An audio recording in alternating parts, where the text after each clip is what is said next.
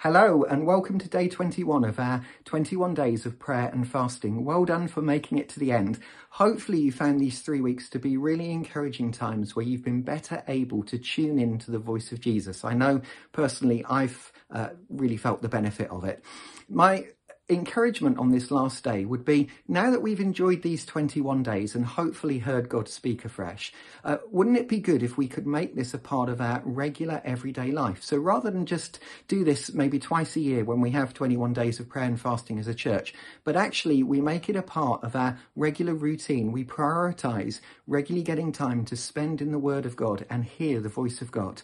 And I've got some simple suggestions of easy ways to help us do this, because I know sometimes it can be difficult in a challenging life and a busy family life, busy work environment.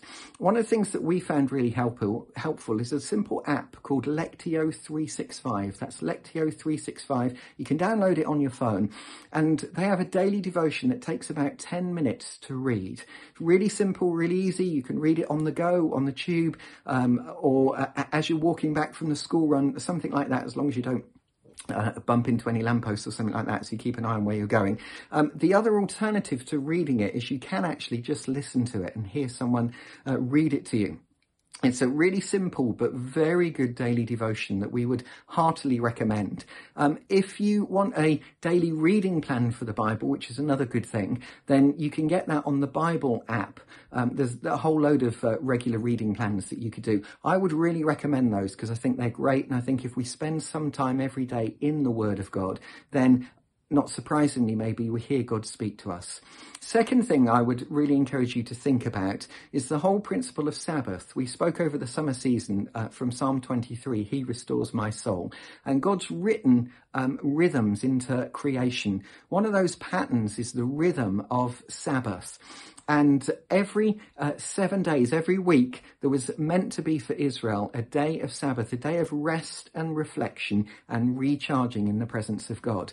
And I think it would really help us in today's contemporary society to reinstitute that practice. So I think a really good thing would be to look at your weekly rhythm and to think, can I have a day or even a few hours that I would call my Sabbath time that I can create some space and some quiet, time that I can worship Jesus, times that I can spend reading maybe a good Christian book or reading the Bible as well, or listening to some talks.